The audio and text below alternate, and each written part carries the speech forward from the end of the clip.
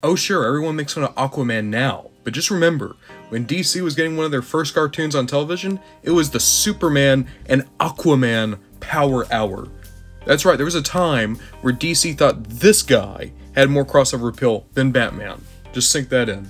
Anyway, we're looking at the original Superman and the Aquaman from the McFarlane Superpowers line. Taking a look at Aquaman first, and the details on him are really faded out. I don't know what it is about the paint they used, or perhaps the brightness of it, but just everything here is kind of a mush.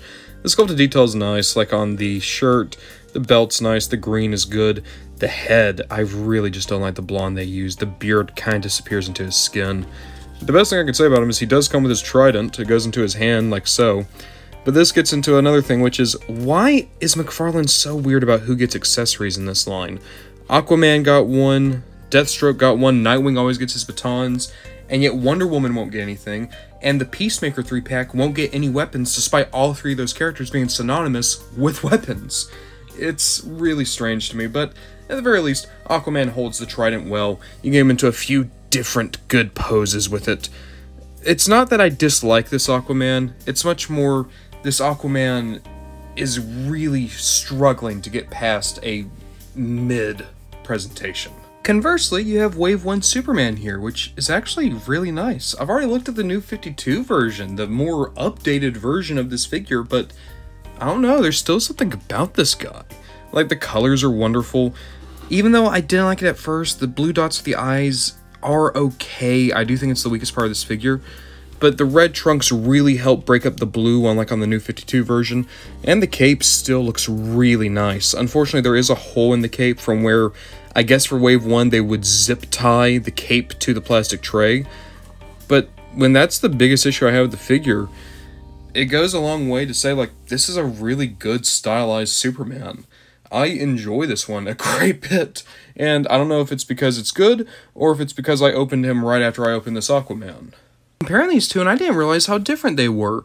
The new 52 Superman has a different head sculpt, one that's a lot more sharp and angular. I really prefer the head on this Superman to this Wave 1 version, but the Wave 1 version, the blue being brighter, the red of the cape being a little bit more vibrant, and the red trunks helping break up the entire outfit, makes me really prefer him as my display Superman. Of course, this Superman's going to stick around, but I'm just saying, I have a Supermobile that's going to need a pilot, and between these two, he's probably going to be inside that vehicle. This collection is really starting to fill up nicely, and I can't wait to get a few more figures and characters in here to really diversify the shelf. I think next up is probably going to be Darkseid, for another reason than just we can't go much further out in terms of lateral, so we need to start going up vertical. With all that said, though, the Aquaman is fine. If you can get him for cheap, I'd say he can help build up the Justice League.